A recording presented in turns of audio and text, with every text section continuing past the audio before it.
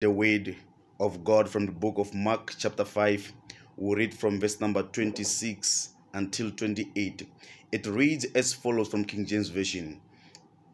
And a certain woman which had an issue of blood for 12 years, and had suffered many things of many physicians, had spent all that she had, and was nothing better but grew worth. She had heard of Jesus, came and pressed behind him and touched his garment. For she said, if I may touch the hem of his garment, I shall be healed. Baingiseri, Alex FM, I'm here to encourage you or to give you the word of encouragement. I always say that what we need as children of God, it is the word of God to help us to reach where we're going, or to get what we want, or to have a better life as a children of God. Now, where we've read a common story about a woman who had the issue of blood. The Bible says this woman suffered a lot.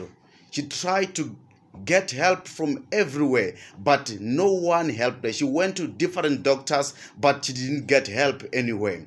The Bible says one day she heard about Jesus.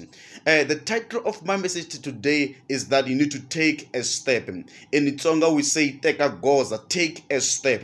The Bible says when the woman heard about Jesus, that's the moment she began to take a step. And she said to herself, this time I've been trying to do anything. I've been trying to find help from different places, from doctors for 12 years. But after she heard about Jesus, she said to herself, if I may touch the hem of his garment, I shall be made whole. There's one thing I want you to understand here in this common story.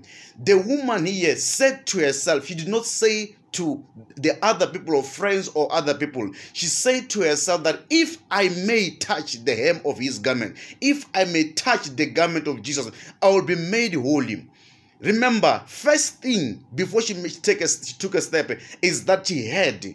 Question is, what do you do when you hear the word of God? Every time the word of God is being preached, even here at LXFM, at your church, you see on televisions, the word of God is being preached. What do you do? Because things are not working properly in your life. But what do you do after hearing the word of God? The Bible says this woman, after hearing about Jesus, after hearing the word of God, she took a step and she said to herself, if I may touch the hem of his garment, I shall be made whole. And the Bible says soon after she went there where Jesus was, and she touched the hem of his garment, and immediately, the Bible says immediately, the blood ceased. Immediately that problem stopped. Immediately what was troubling her began to depart from her life. I want you to understand something this wonderful morning, this wonderful Sunday, that what changed the situation of the woman is simply because she took a step. I don't know what you want to do in life. I don't know what you want to study. I don't know what you want to achieve. But I want you to understand that it won't come to you. It won't just come to you. You need to take a step. There is no way you can pass examination if you're not studying. There is no way you can get a job if you're not applying. There is no way you can have a better life if you are not taking a step. You need to do something. Listen to me. There is no way your life can change if you don't change. Some of us today, we want our life to change. We want our education to change. We want our relationships, our families to change, our church to change. Even pastors want their church members to change. But I want you to understand something, that there is no change until you change. This woman changed herself. She said, I've been trying. I've tried everything. Child of God, I'm here to encourage you this wonderful morning that try Jesus. Take a step and go to Jesus. The Bible says after she touched him, the blood began to stop. And the Bible says Jesus stopped. And he said, who touched